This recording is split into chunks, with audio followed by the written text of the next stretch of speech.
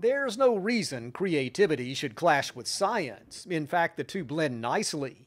The UT Gardens features butterflies, real ones here and there, but also wooden paintings, a display called Wings of Wonder.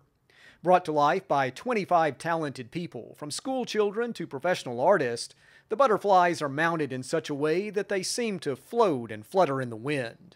Sarah Bropst created this piece she titled Radiant Being.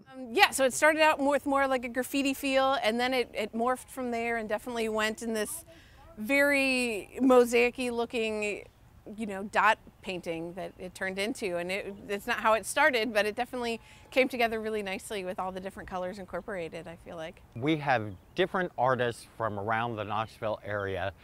They're all given about a 2-foot by 2-foot butterfly silhouette made of marine grade plywood so it can stay outside, and then they're asked to embellish it in any way that they feel they want to express. Before the wooden butterflies were displayed, volunteers coated them with protective seals against the elements, cementing the bright colors. Then the butterflies were installed in the gardens and opened to the public with this fun reception. Wings of Wonder highlights the need to protect pollinators. Horticulture is really the science and art of growing plants.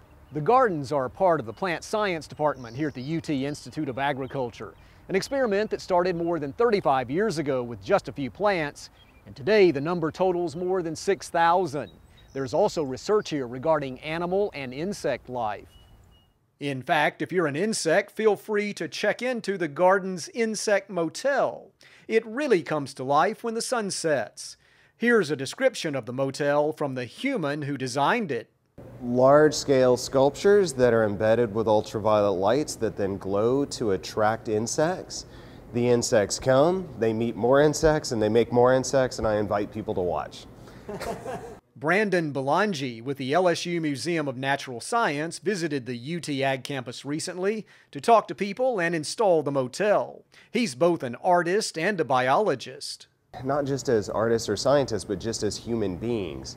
We're both scientific and we're artistic. We respond to the world around us and each other and other species and the environment analytically, but we also do this poetically and emotionally. Belangi says combining science with public art is as natural as the plants and bugs who live here.